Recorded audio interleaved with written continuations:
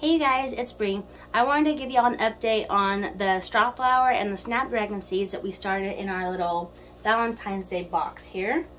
And as you can see, we did get a pretty decent germination.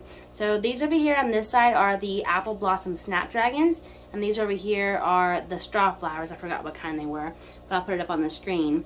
And you can see there is quite a few down in there, but the snapdragons are very, very leggy. I didn't have them in here on this shelf underneath this really good light. So at first, I just put them in here last night when my husband set the light up for me. So I don't know if these are going to fix themselves or if I ruined these, I don't know. But fingers crossed, hopefully they'll be okay. Now, if you look at some of the straw flowers, it's kind of hard to tell, but they're actually getting ready to grow their first set of true leaves.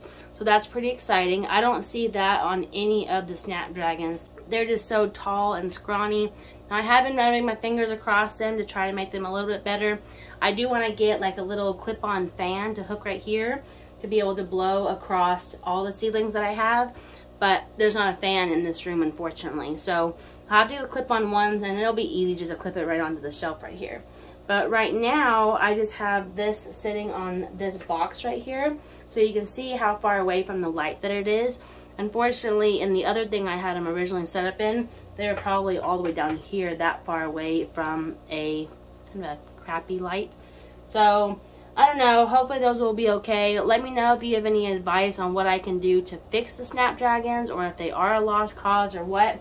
But at least the straw flowers look pretty decent. So fingers crossed, you know, I feel a little bit more confident about those.